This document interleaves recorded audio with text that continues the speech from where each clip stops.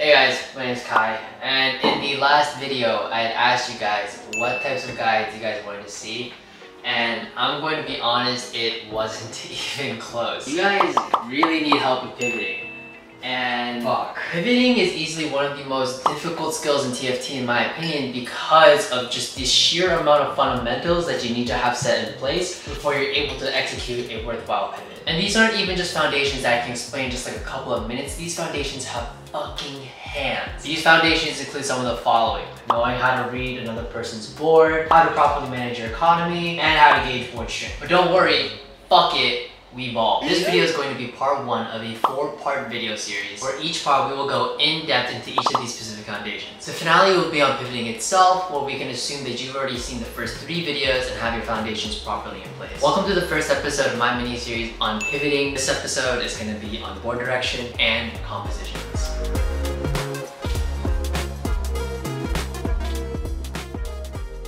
So what exactly is board direction and why does it matter? Board direction refers to a board's premature identity, or in other words, being able to tell what type of board a player is trying to create. So for example, if you scout the lobby, you see somebody has an Ezreal with a guild crest on it and they're running Zippy, chances are they're probably playing either Guild Deja or they're playing Xayah. That's just one very obvious example of identifying board direction. But why does this matter? Well, there are going to be games where you're going to realize that you're being contested and you may need to pivot your board. In case you didn't know, there's a limited amount of copies of a unit inside of the pool. There's 10 copies of a 5 cost, 12 copies of a 4 cost, 18 copies of a 3 cost, and so on. For example, let's say you're playing Deja 1, but 2 other players in the lobby have Deja 2. The odds of you finding Deja are now really low because 6 copies of Deja have been taken out of the pool. In situations like these where you're probably going to want to pivot your board if you want to top 4 in the lobby. Also, another reason is that pivoting takes time. Even the best of players struggle to pivot their entire board within just 1 round. But the earlier you can identify the board direction of the other players in the lobby, the more time you're giving yourself in order to pivot your board correctly. But then this brings up another question. How do we determine board direction? Well, first we need to be able to have a strong understanding of all the options a player may have given their relative position. Now this might sound like you have to memorize every single composition in the game, but that's not entirely true. Honestly, it might even seem like the top players are just well versed in every single comp. It's almost like they don't go outside or touch grass and just study other top challenger players all day inside. And honestly, from an outside perspective, I wouldn't even blame you. I mean, just look at some of the top challenger players. Like there's Milk. This dude doesn't know what a fucking fried egg is. Wait, what's fried eggs?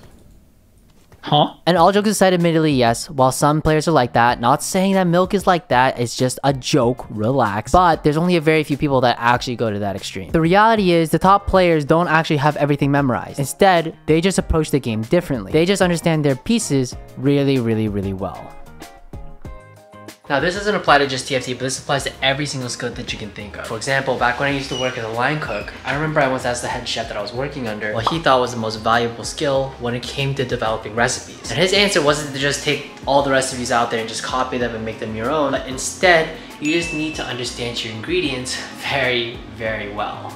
This potato is like Kaisa. I can slice it up, deep fry it, throw on some salt and pepper, and turn it into french fries. Boom. That's basically like reroll Kaisa. Or maybe throw some Cajun seasoning, some Parmesan, parsley, and truffle oil, and boom, that's truffle fries or shimmer Kaisa curry. Or maybe I can even take the same potatoes from before, sear them and bake them instead, but make my main focus the salmon, and the potatoes become a supportive unit. This salmon dish with potatoes is basically Dragon Man's release in reroll. Now obviously I've made so much salmon in my life and I've used potatoes so often that I can see all the different ways you can take a potato and make it into something tasty. Now even though I have these recipes memorized now, that wasn't always the case, and in fact I never even tried to memorize these recipes. Instead, I focused on understanding the ingredients themselves, and I can make things whenever I want without even really having to think too much about it because I understand how to utilize my ingredients to their max potential. In TFT, you don't have to memorize every single composition at all. In fact, it's quite the opposite. But what you do need to do is understand your units and understand the pieces that you have at your disposal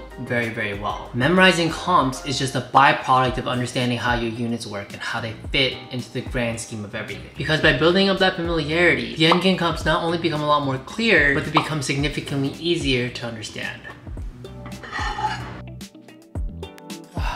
Alright, so now that you've ran it down a bunch of times in normals and you've garnered a bit of familiarity with all the units, you're beginning to increase your understanding of all the different lines every single unit can go. So now let's return to board direction. As you scout the lobby in the early to mid game, you'll realize that the pattern recognition that you've built up from unit familiarity has allowed you to scope out what every single player is trying to achieve with their board. So we're gonna put that to the test. I'm going to show you a board and you're gonna tell me which comp along with which other lines this comp can go. Even if you're not fully familiar with every single unit, that's okay. This part of the video will still give you a glimpse as to what it should look like by being able to identify board direction. Now every board has about 1 to 3 different correct answers, but it's possible you might even be seeing a line that I'm actually not. So please keep that in mind. So even if you find yourself with a different answer, please comment below what you got with the timestamp because I'm curious to know. Ready for the test? Let's go do it. So the way that this is going to work is that just pretend it is stage 3-2 and you're scouting the lobby. Namzi is mage and the Mirage is spell swords for every single one of these examples. And you're going to try to figure out which direction or what type of board this person is trying to play. Just try to identify their board direction. I'll also give you the answers after every single board. Are you ready? All right, I hope you guys are ready. We're going to start in 3, 2, 1, go.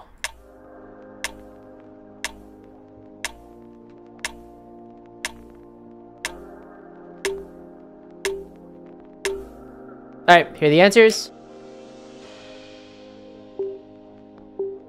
All right, going to the next one, starting in 3, 2, 1, go.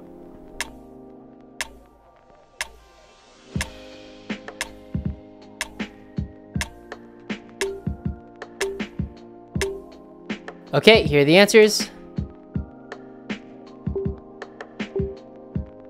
Gonna go to the next board in 3, 2, 1, go.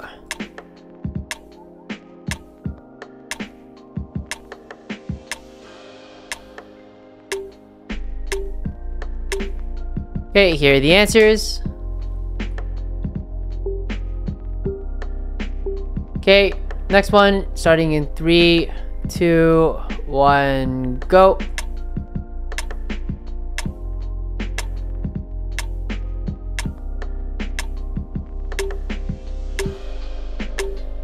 Here are the answers. Last one, starting in 3, 2, 1, go.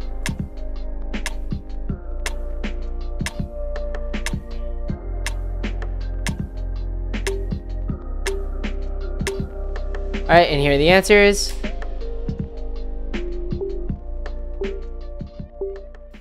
And we are done. How'd you guys do? If you noticed that some of the comps, there was a little asterisk, that just means that it's possible, but it's pretty unlikely. So feel free to go back into the video if you want to just double check the asterisk stuff. But that's just like it's possible, but you know, it's probably not going to happen. But congratulations, you understand the first fundamental to pivot your board consistently. And assuming part 2 is already out, I'll leave a little video element here somewhere on the screen that you feel free to click on it and you can just go watch part 2. If part 2 is not out yet, I'll just leave my favorite song that I'm listening to right now or whatever, like right here. But thank you guys for watching. If you ever want to catch me streaming live on Twitch, you can come find me at twitch.tv/watanabe_kai. The link to that as well as all of my socials are down in the description box below. Take care guys and happy climbing.